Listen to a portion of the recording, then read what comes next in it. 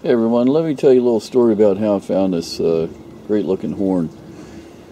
Uh, Got a load of trash together, cleaning up from over the winter, cleaning the yard up, and was getting ready to take it up to the landfill.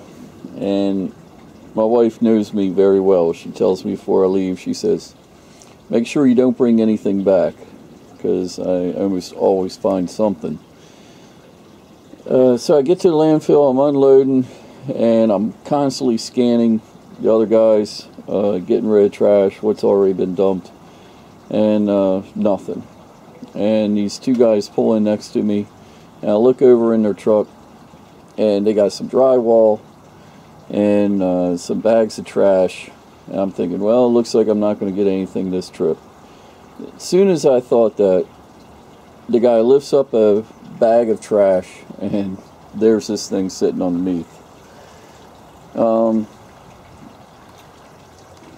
So I look over, I said, hey, I like your horn.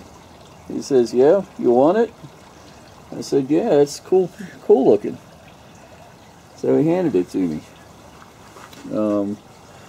It's marked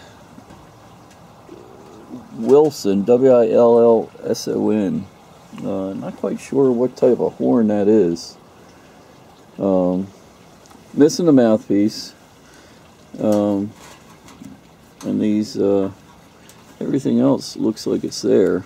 Might need a little work, but overall, a little bit of a dent on the horn, but the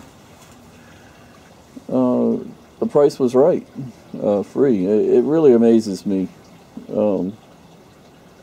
The amount of good stuff that's thrown out on a regular basis. It wouldn't take much at all to give this a new life.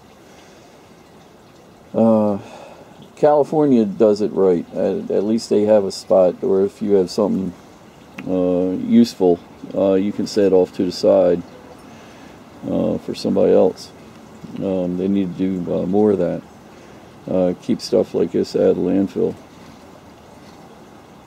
So we'll probably end up putting that on eBay and see what we can get for it.